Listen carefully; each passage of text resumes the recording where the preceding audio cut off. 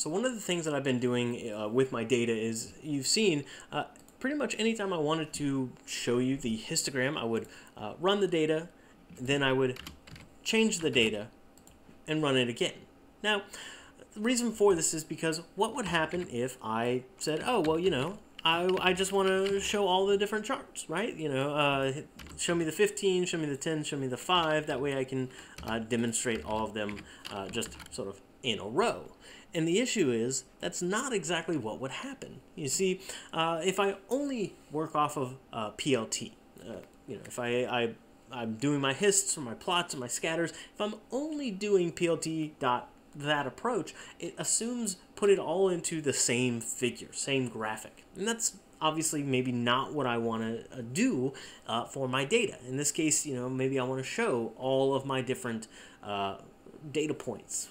So this is where Matplotlib happens to have the ability of subplots. The entire idea is, oh, well, I'm going to make one big graphic that has many tiny graphics, many tiny graphs inside of it, and I can reference those using my arrays or my array indexing. And so the entire idea, so we can see this in action. Before I go in, I'm going to, get rid of these plots. There we are. Get rid of these plots.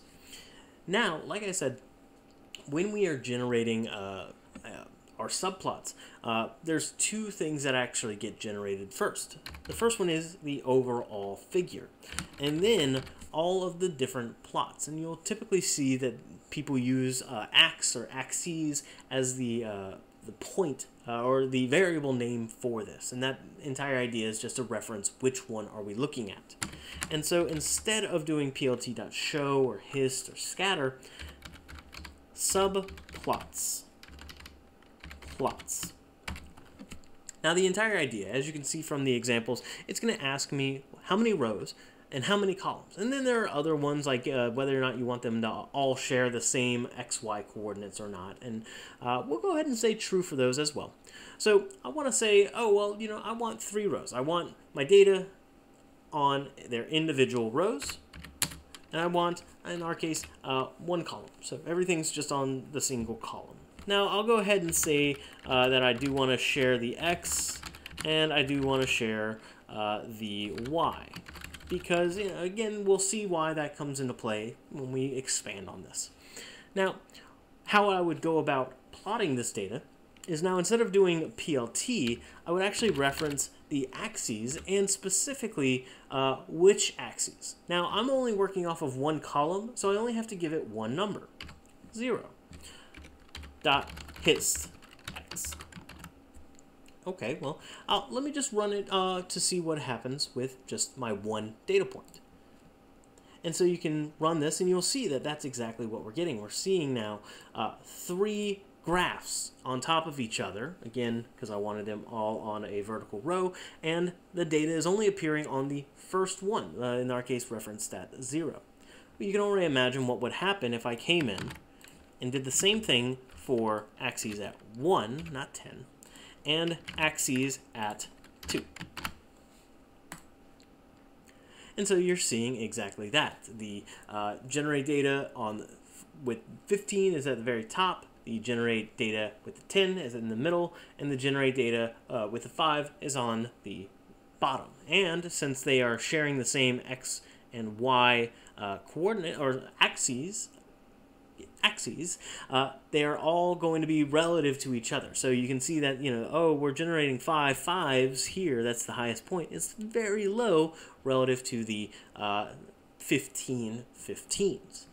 Now, we could expand this information. And how I'm going to do that is I'm going to add in something called a modifier. I like modifier for this, and we'll say that the default value is 1. Now, if you remember from when we were talking about kurtosis and kurtosis, right, we were going up and down with our data. So I'm just going to say that that's what that modifier is. Now, the reason why is because then I want to say, well, as of right now, we're only looking at sort of this skew.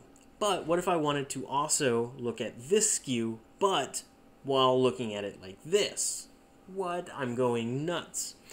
Well, what I mean is, let's say I want to add in a second column, where now I'm increasing and decreasing my kurtosis levels based on my modifier. So with that, I'm going to come in, and this changes. Now it's not just going to be a 1 or a 2, because, again, if I just ran this as is, I should get an error, because it's freaking out because what I'm trying to give it isn't working. You can already see it's going to at least still try and display it. It's not going to work. The reason why is because now what we need to reference is a particular unit. So let's say, for example, we start with 0, 0. Now we're effectively handing it a tuple of 0, 0, which it's going to reference, oh, you're talking about the top row, top left.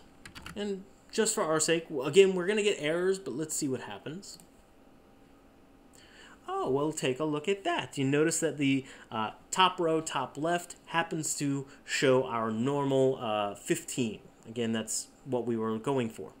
Now, I'm going to go ahead and take that same data, right? And I'm going to go ahead and modify it so that the next column over, is going to get skewed upward. So it now has a much higher chance of appearing. And again, it's an erroring, but you can notice that now that skew, that kurtosis, is appearing quite well. I can do this same thing with all of my data. So in this case, I'm going to come in, and I'm just going to do the same thing with my middle row, which was in the 1 section, and that'll be my 10s. And then my 2, the bottom row. So 2, 2, with a 5, and a 5. Now that I've kind of gone through and I've built out each one of my subplots, again, I've referenced each one of them, what I should see is no errors this time, and each one of these slots are filled. And wouldn't you know it, that's exactly what I see. Awesome. You can clearly imagine what I could do with this. I could start to play around with it. So for example, if I wanted, I could expand this. I'm showing you currently the normal modifier, and then the high kurtosis. I could also show you the low kurtosis. So just, I'll only do it and then I'll be done. I could go in and say 0 to 5. So again, that was a very flat kurtosis. And so that's exactly what you're starting to see. So here's that normal, normal approach. Here's where it had a high kurtosis. Here's where it had a low kurtosis. And if we wanted to demonstrate them even further, we could remove that share to see this in a much, it's about the same. It's about the same. And that's where, again, you'd have to play around with it on your end about that. You know, I normally experiment with my charts and see what really works. So in this case, for example, if I was trying to give you this as an example, I wouldn't want this because the numbers are sort of superimposed everywhere. But when I did have that share X and share Y, it didn't have it. So it's a little cleaner if I did include those parameters. But as you can see, this is a way for you to use subplots.